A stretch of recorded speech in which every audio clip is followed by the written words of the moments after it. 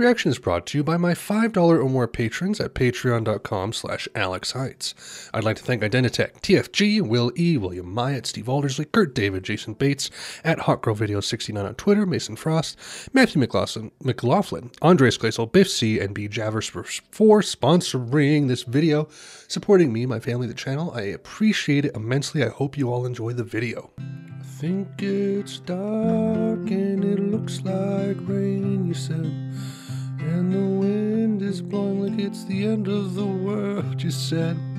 It's so cold, it's like the cold if you were dead. Then you smiled for a second.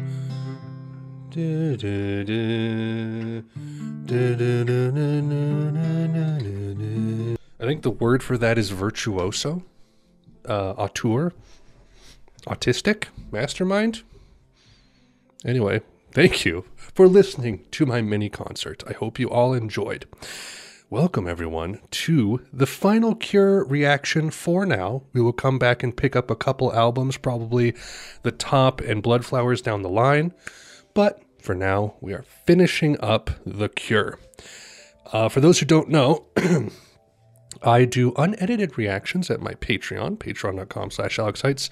For $10 a month, you can get access to all of my reactions from Modest Mouse going forward, unedited. I believe we're at like above 15 reactions now, including this one. So if you're interested, hop on over there. If not, $1 a month supports the channel. Greatly appreciated. Anyway, Wish, The Cure, 1992. Well, we didn't skip an album, did we? Disintegration, which obviously we have done in the past on this channel. Go check that out if you would like to properly align everything. Should that be linked down in the comments. Fantastic album, obviously. And now, 3 years later, we're coming up on Wish, which is just kind of like an alt-rock, sort of jangle pop, goth rock kind of thing. I mean, I've heard Friday I'm in Love, which I sort of detest, but that's because I heard it at work all the time and I associate it with work, especially in a retail grocery store, which kind of sucked. But I haven't heard it in, like, you know, good quality. So maybe I will appreciate the instrumentation or production at the very least. I haven't heard any of these other songs. It's kind of a long album. Actually, surprisingly, looks to be about 65, 66 minutes long. So we're just going to hop right on in, get this thing taken care of, and then we'll move on to Sonic Youth afterwards. So, I don't think I have any further ado. Nothing to preface this, as far as I can remember. I know some people wanted me to do an EP along with this. But this album's too long to include the EP in this video. What was that EP? Lost Wishes from 93. And I don't know how long Lost Wishes is actually. It doesn't say there. But if there's a big demand, I will maybe do Lost Wishes as a separate video. Let's see here. 5, 5, 3, 4. So it's 17 minutes long. Yeah, if there's a demand for it, maybe I'll just do it as like a song reaction, and just react to all 4 in one little quick video.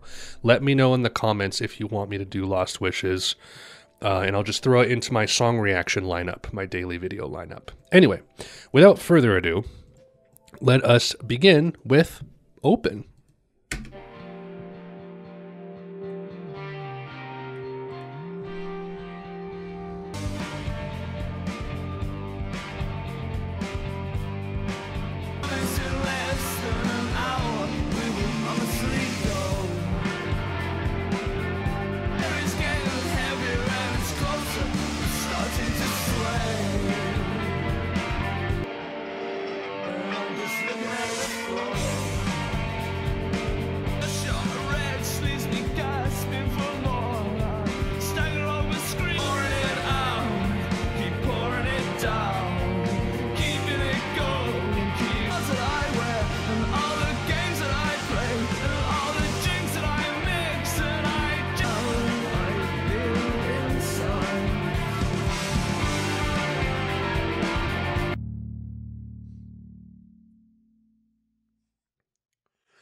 This might come off as slightly controversial, but I can't help how I feel. I like that more than The Kiss, opening track off the previous, 2 albums ago. Kiss Me, Kiss Me, Kiss Me. They both were long, rambling, distorted, warbly guitar jams. But this, I feel, just had like enough melody to keep it going. The Kiss was like really bland to me. It was very monotone, one note. This at least had some kind of like very simple kind of post-punk driving element to it. But it was rooted more in this kind of 90s alt rock feel. And I liked it. I didn't love it. But like if I had to choose between The Kiss and Open, I would choose Open any day. Okay, next track, High. This is one of the 3 singles, one of which obviously Friday I'm in Love, and then A Letter to Elise. Apparently all the singles are supposed to be pretty good on here, so I'm eager to see what this one sounds like.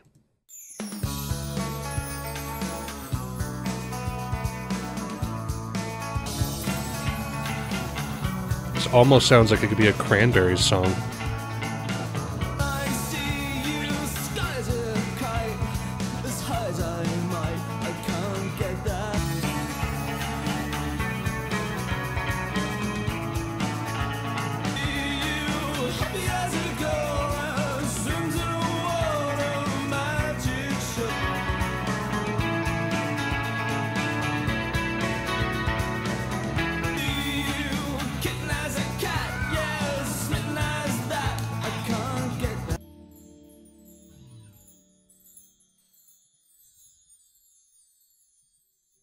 Twinkle, twinkle, twinkle. Like I said, very Cranberries-esque. And, I mean, what was the debut album from the Cranberries? I just looked at it a second ago. Came out in 93. And very much that alt-rock jangle pop dream pop twinge thing that was happening in the early 90s. Everybody else is doing it, so why can't we? That's what it is. Has Dreams and Linger on it. Yeah, very much in that same vein, so I'm down. I like it. It's also a little bit of a continuation from some of the Disintegration stuff. It's not exactly the same, like Pictures of You, but they were doing a little bit of jangle on Disintegration. So I can kind of see the progression from that. So far, this has been quite nice.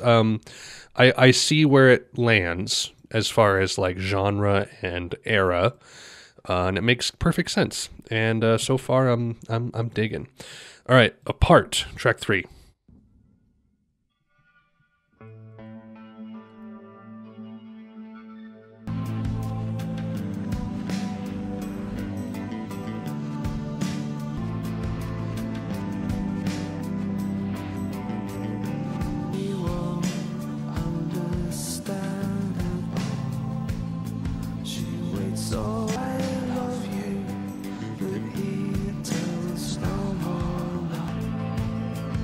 I like that the atmospheric tracks have never gone away. They've always been on all the albums.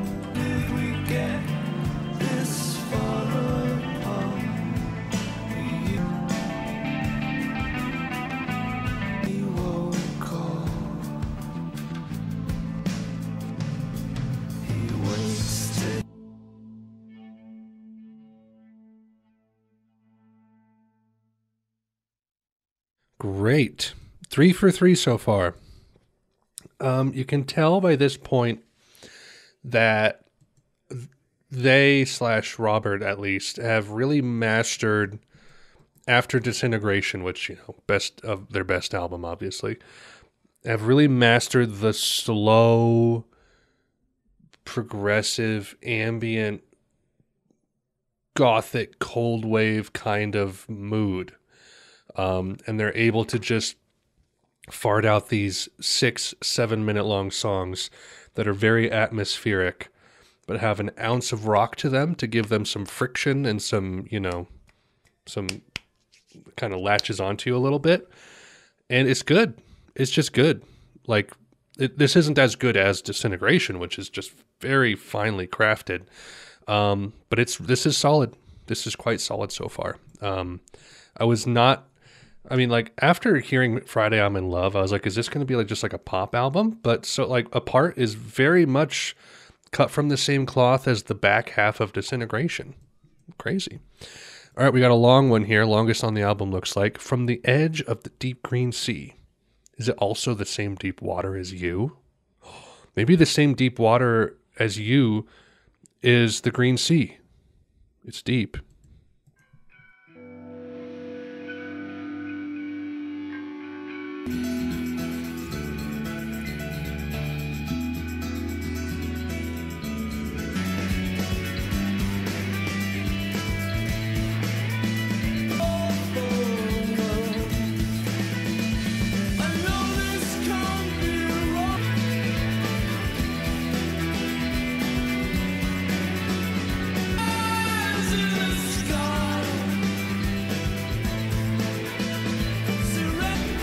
This album is quite melodic so far. I'm sort of surprised.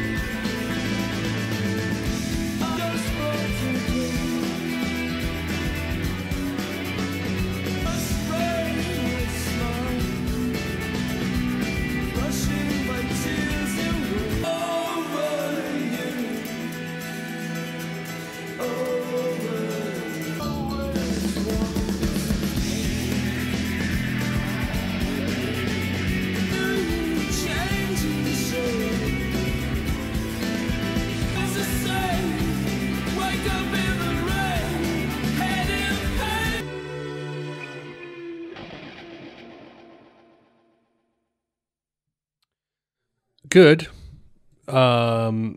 Maybe a tad long, like just a bit. Like I honestly wasn't super bored. Maybe it was just like lyrically it needed to be that long, but there wasn't a ton of variety in the songwriting. But the songwriting is engaging enough and interesting enough that I like I said, I was not bored. I prefer the first 3 songs to that one, but like only because they're slightly shorter and I don't feel like they, I don't know, I don't want to say that this like took up too much space, but like it could have maybe benefited from like a little bit of variety in the composition, but it's still good. It's still good. Anyway, Wendy Time.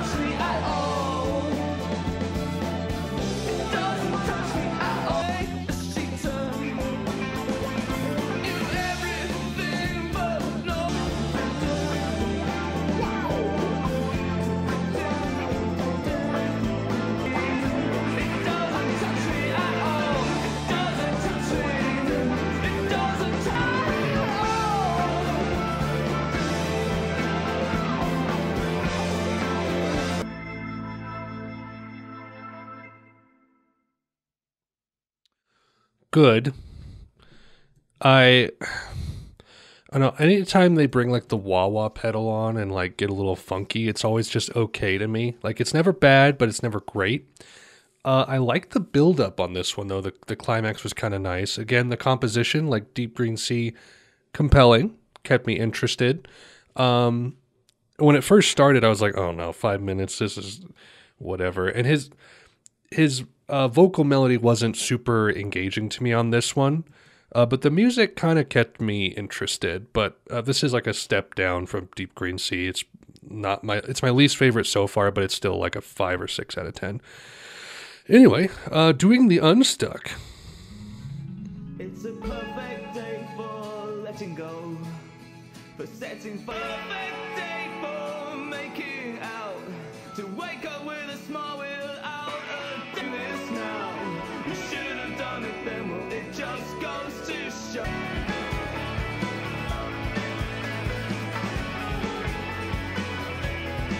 Loads of other stuff.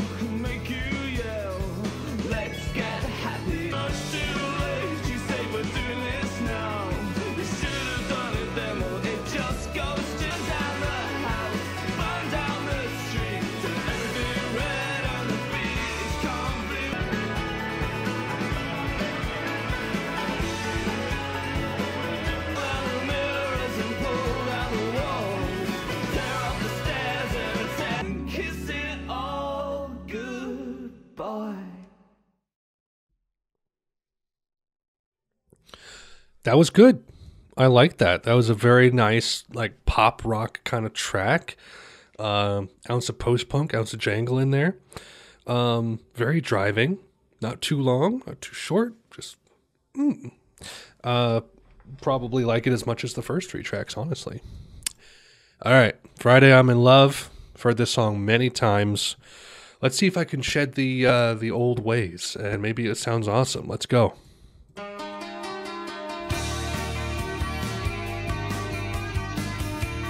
Monday's blue, Tuesday's grey, and Wednesday too. Thursday wait, Sunday always comes too late.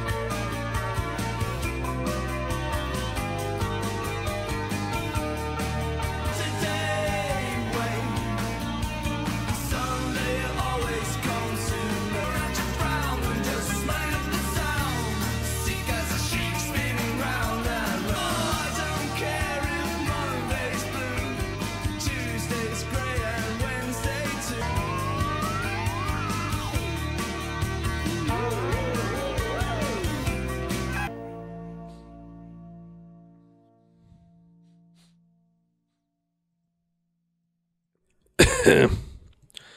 I still don't like it. But here's the thing.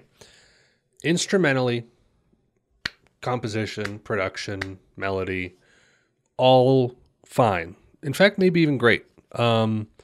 It's mostly subjective and partially objective in the way I don't like this song, because subjectively, I heard it on the radio at work all the time, working a retail job that was soul sucking, that I did not enjoy. And like that living for the weekend thing, it felt like, I know this is supposed to be like that uplifting, like same thing as like, school's out for summer. It's like, oh, the weekend is here. You're done working. It doesn't make me feel like free. It just makes me feel imprisoned. Like, oh, you get to be out for a couple days and then you got to go back in. And like, I'm so glad to be out of that now. I'm sitting here doing what I love. Hopefully it will become a job. My wife is working in realty with a relative of ours, and she loves doing that. And it's like, we don't have to ask for time off, and we're just much happier right now. And so it's just like, literally no looking back, whatever. But objectively, I think maybe the lyrics are just a bit gimmicky, because like, I don't know, occasionally Robert will do like a silly song or a quirky kind of song. But I just like a song about like the 9 to 5 grind and then being free on the weekend. It's just like, I don't know. It seems a little gimmicky, but I don't know. That's just how I feel about the song. Like I said, a lot about it that I like, but like the main thing the song is about, it just like reminds me of being imprisoned in a 40-hour week job that I hated for 10 years. So let's move on to the next one, Trust.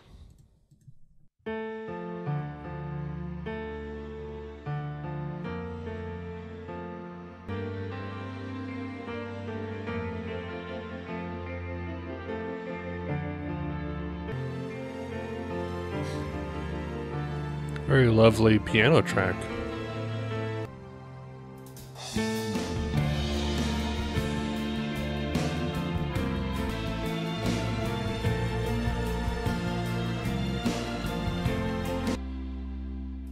There is no one left in the world. Me now, you leave all that we want. Trust in me. I love you, I can say, I want you.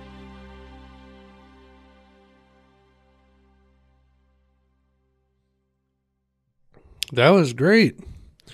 I loved the piano. The piano line was really nice.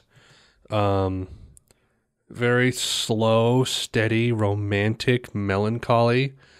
Nice lyrics. Very lovely. Very good. Okay. A Letter to Elise. This is one of the other singles. Apparently also pretty good. A little bit of like a dream pop thing going on. Let's go.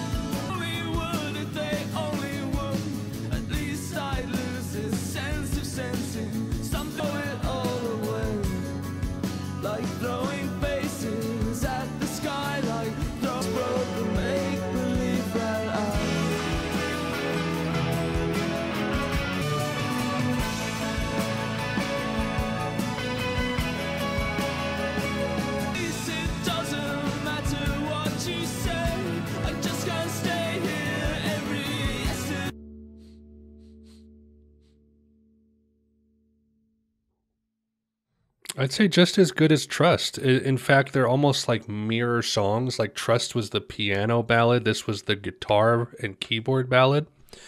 Um, Very similar, kind of like melancholy romantic songs.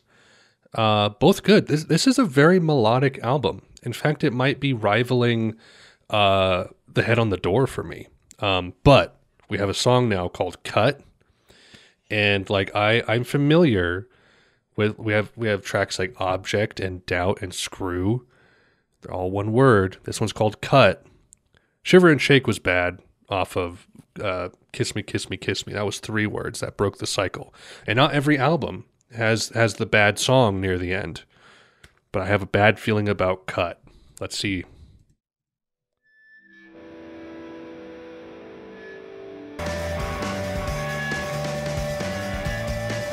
We seem okay so far.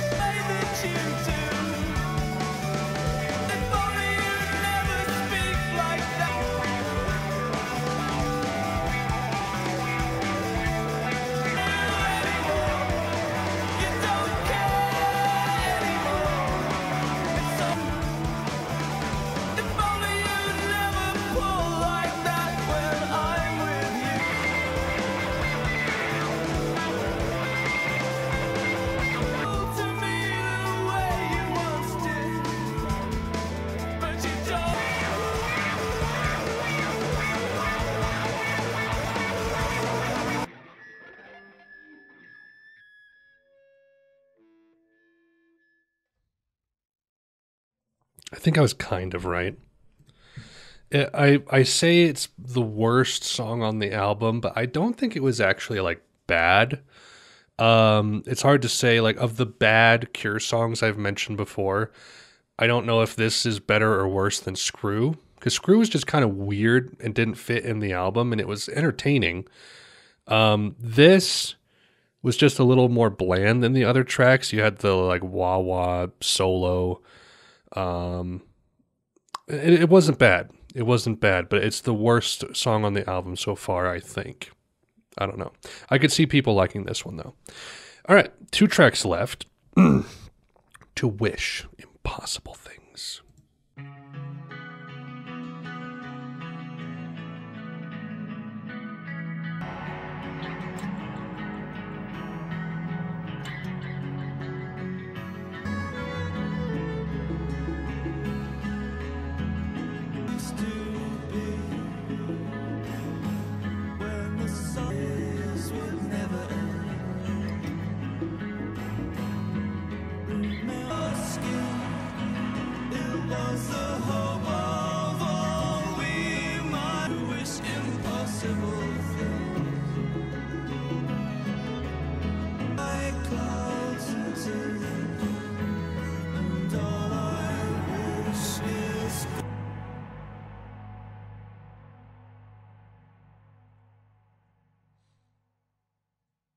Magnificent. Really good. I like the addition of the viola. That was great. Robert like managed to take the simplicity of post-punk like bass melodies and stuff. They're very, I don't know, would you call them pentatonic? I don't know what the pentatonic scale is off the top of my head. Pentatonic scale. Or is it the diatonic scale? I can never. Pentatonic musical scale with 5 notes per octave. What are the notes? C, D, E, G, A. I don't know. Maybe I'm talking out my butt. I have no idea. But they're very. I suppose that's kind of right in a way. I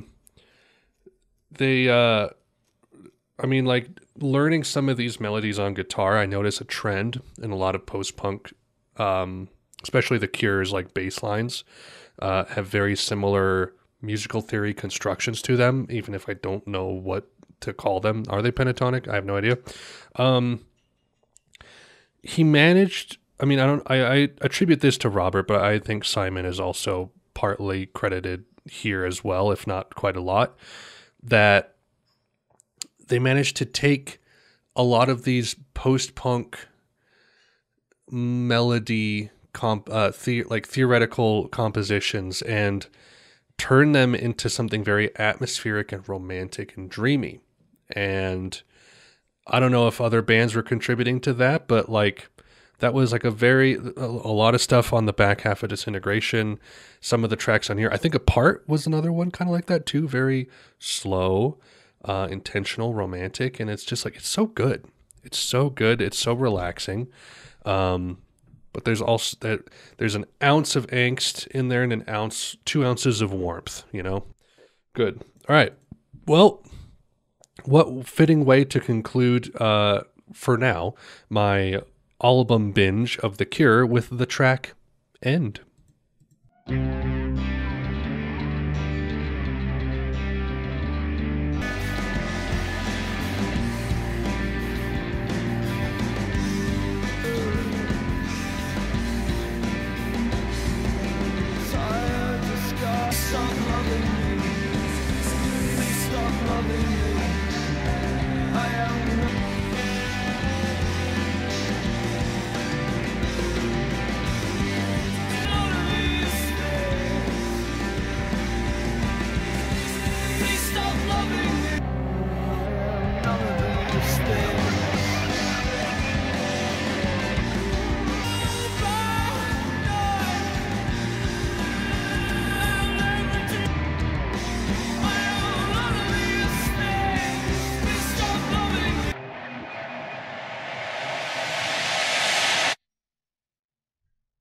There we are, ladies and gentlemen.